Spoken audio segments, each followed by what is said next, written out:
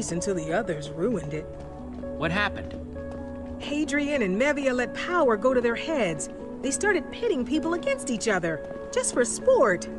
Forcing people to be here. It isn't right. Come on, I'll show you where you'll be staying.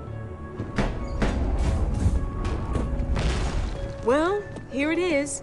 The competitor village. Sort of a home away from home for all the people playing the games.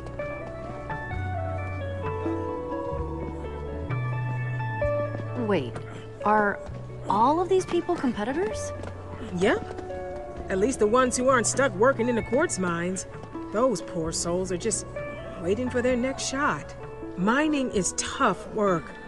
I feel bad for the people that are too scared or weak to play in the games. Wow, that's just horrible. I know.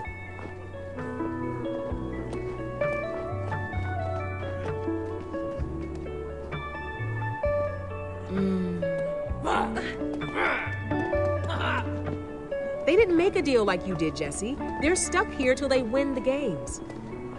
And what if they lose? Hadrian sends them to toil in the mines. If they're lucky, they'll get another shot at the games, but it might take a while. I'm gonna go confer with Otto. We go way back, and well, he's usually the most reasonable of the three.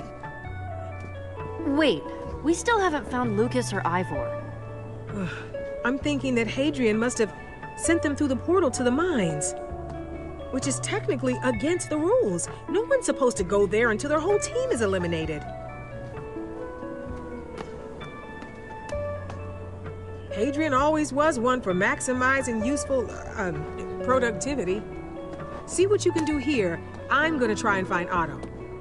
I've got confidence in you, Jesse. You might just get out of this. We gotta get our friends out of the mines quick. I'll go ask some of the other competitors.